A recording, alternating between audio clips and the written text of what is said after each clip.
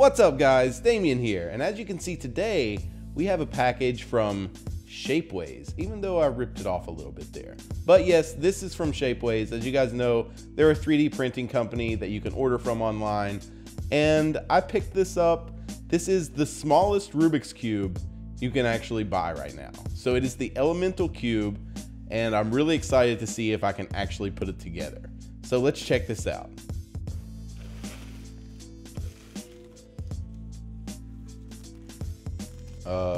Where is it?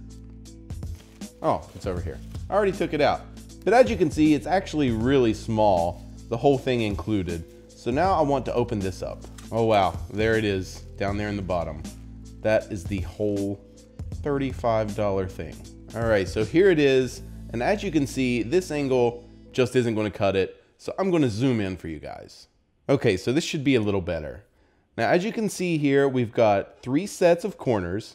Now with these corners, you actually get 8 in each set. So there are 24 corners here, and you only need 8 for a cube. So that's good that they gave us so many extra.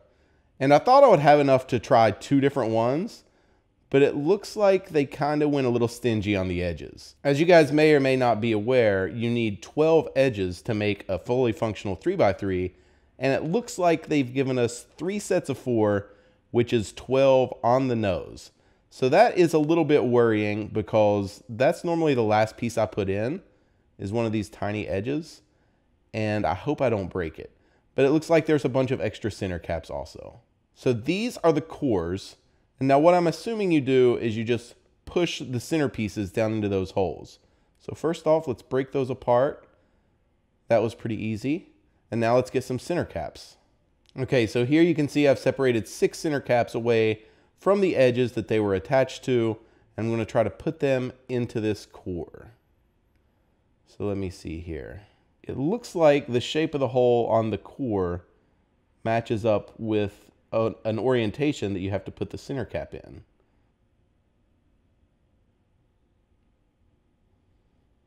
Okay, so that was a fail. Now what I'm going to do is try to salvage this core and pull that piece out. All right, well that worked at least.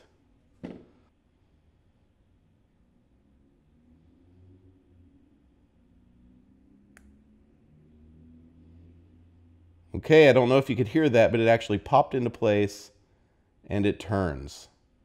So there's one center cap in. Now I'm just going to go ahead and try to do the rest of these, and I'll let you know how that turns out.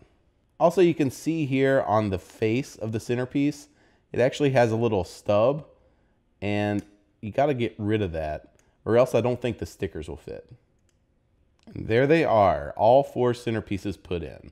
Now they seem a little bit flimsy, and I don't know if that's intentional, just part of the design, but at sizes like this, you can only expect so much, right? So now let's start putting in the edges and corners. All right, so as you can see here, I've got the core, the 12 edges on top, and the 8 corners down here at the bottom. So what I'm going to do is now try to start putting this thing together. And that is not going to be easy. So firstly, I'm going to just take an edge and try to put it between 2 center pieces. Okay, so just like that, and that was not as easy as I thought it would be, but not that hard either. So now I'm just going to build up a cross around this centerpiece and just build my way up from there. Okay, so there is the cross built. And now I'm just going to try to slide some corners down in here. Now I don't know how well that's actually going to go, but we'll know shortly.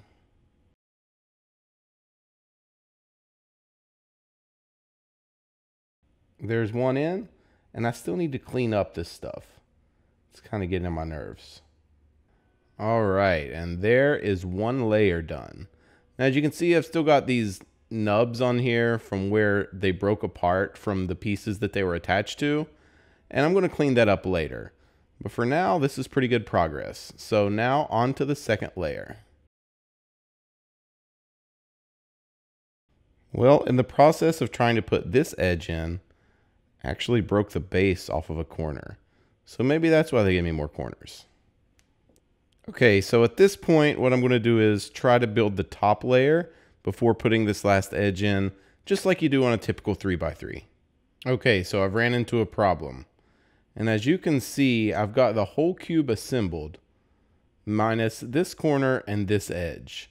Now, every time I try to put a corner in, it just breaks. Now, let me show you.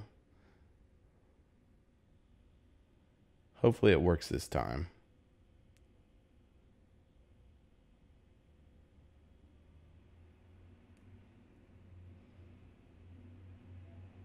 But there's really no option other than forcing it at this point, because it's not like you can loosen the piece. See? And it just breaks off like that. So I'm not sure where to go from here. Let me get that out of there first. Maybe if I turn it a little bit like that, that can give me the extra room. Let's try that. Okay, so what I think I've decided to do is take out this edge, and hopefully that gives me enough room to put the two corners in. Then I can just squeeze the edges back in. Okay, so step one complete. All the corners are in. Now I just have these two edges left. And it kind of makes me nervous because I don't have any spare edges.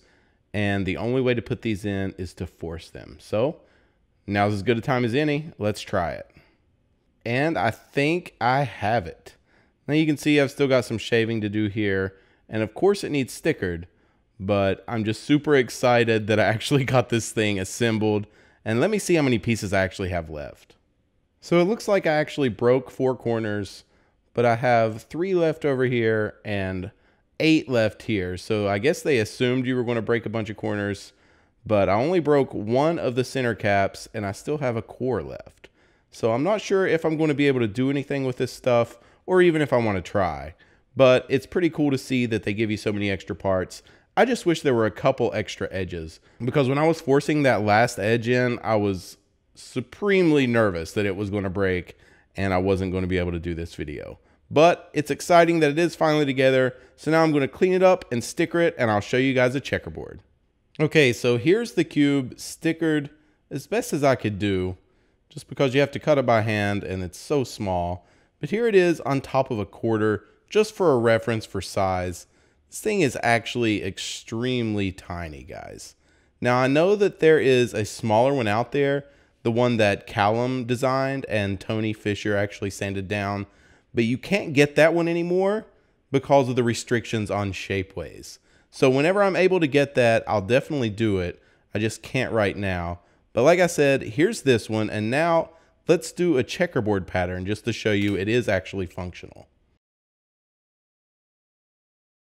The turning is actually pretty stiff, which is surprising. I thought it would be kind of rattly, where there are obviously no springs or screws in this. It's just the center caps that are placed down in the holes of that core. So it's kind of surprising that it turns so tightly, and I feel like it's constantly going to break. But so far, so good. And hopefully we can make it through this whole checkerboard without breaking this cube. Because even though I have some magnetic puzzles, this is probably one of the more expensive 3x3s in my collection. Actually, it definitely is. At $36, the only ones more expensive are the shape mods, like the treasure chest and the magnetic puzzles. So I'm getting a catch somewhere.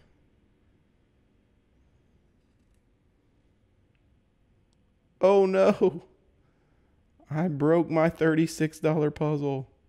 So I've set the cube on top of this GTS2 for a size comparison.